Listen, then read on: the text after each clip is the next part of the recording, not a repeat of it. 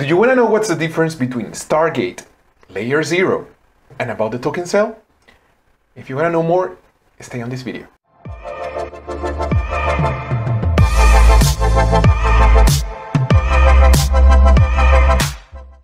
Let's talk about LayerZero and Stargate. But before going to that, I have to introduce you something. And it's the next. It's the map of zones. The map of zones is a website that allows you to see all the blockchains that are in the Cosmos ecosystem and that they are communicating with each other. And they are communicating each other with something that is called IBC, which is inter-blockchain communication. Inter-blockchain communication is like a protocol that allows these blockchains on the Cosmos ecosystem to send messages. It also allows to make transfers of assets, okay? And this is what is giving a lot of traction to the Cosmos ecosystem, so that you can have the Terra network, you can have Osmosis, you can have the normal Cosmos, and many others be able to communicate. Now, the same is happening on the Polkadot ecosystem. There you have the parachains. Then these parachains, they can communicate with each other. Same for Kusama, which is the Canary networks of Polkadot. They can communicate with each other. And this is very powerful. And this allows these ecosystems to grow. But now, there is not a solution like that on Ethereum, or a solution that is making the same for Solana, and putting also together Polkadot and Cosmos all together. There is not an existing solution that allows this communication, or easy communication with the blockchains. And this is where LayerZero comes in. LayerZero is like for Cosmos, the IBC, the inter-blockchain communication. So LayerZero is like a blockchain that allows the messaging between the different blockchains. Not necessarily the transfer of assets, but the base communication, the LayerZero, the layer below the others that allows them to communicate so that other things can be built on top. One of these things, for instance, can be the transfer of assets between these blockchains. So this is LayerZero. It's only for messaging. Don't confuse it with a bridge, because it's not. It's only messaging. Now, there comes in Stargate. Stargate is an app that is being developed on top of LayerZero. And this is where LayerZero is strong. It allows to build apps that can communicate with blockchains. And Stargate allows to transfer native assets between the blockchains that the LayerZero support. Okay, and not only transfer assets, but also transfer liquidity. So this is very powerful, because it's like you have, for instance, let's say USDC, you have it on Ethereum, and then you want to transfer to Solana, and you can do it, and you can do it natively through Stargate. So Stargate is the application that allows you to make the transfer of assets, and this you can do it also Polkadot, or can do it also on Cosmos, or any blockchain that LayerZero supports.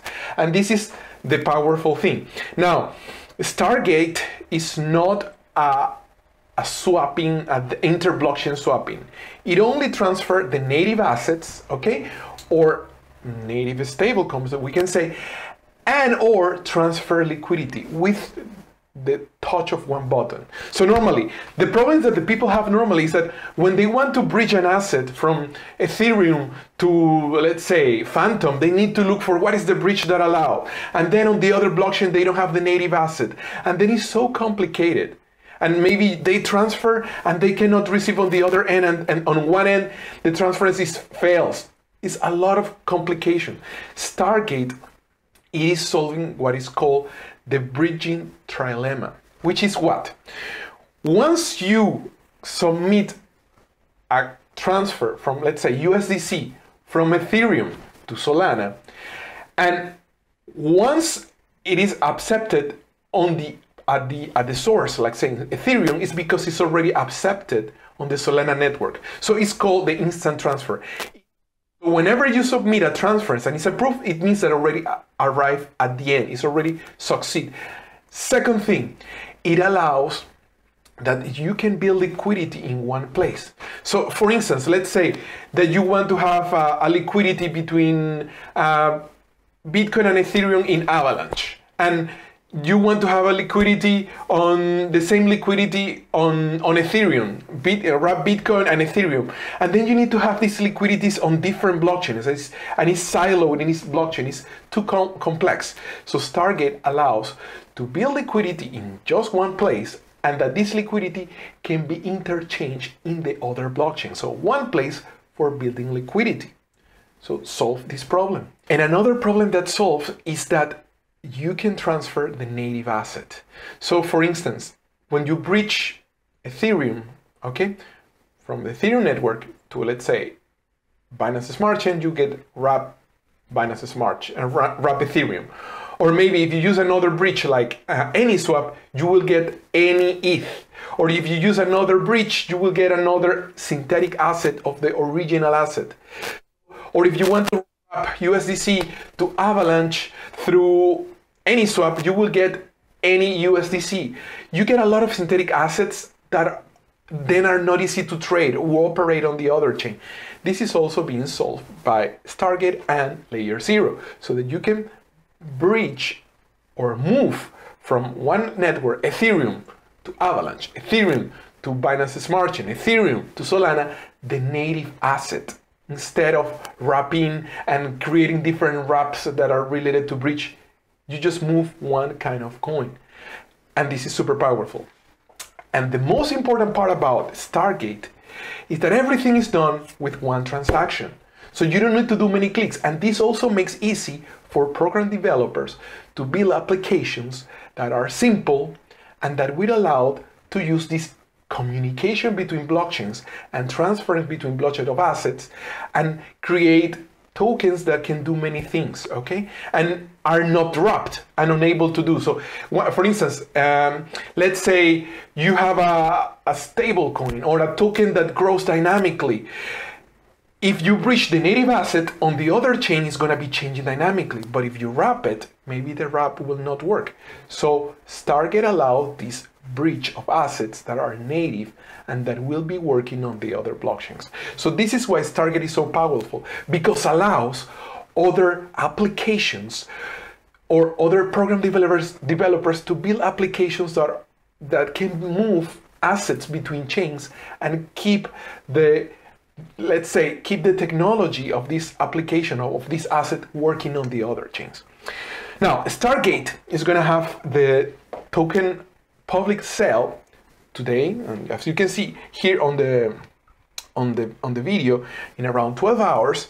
So after 12 hours, depends of course when you see it, you will be able to participate during 48 hours to buy the token of a Stargate. Okay, this is not financial advice, it's at your own risk.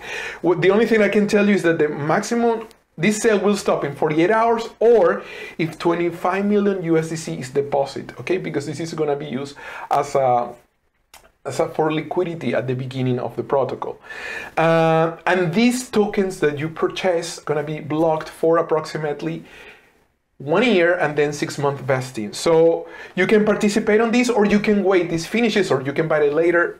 After this finishes, you can buy it directly, the SGT token on the market. This is up to you. If you buy it after, you will have not this lock.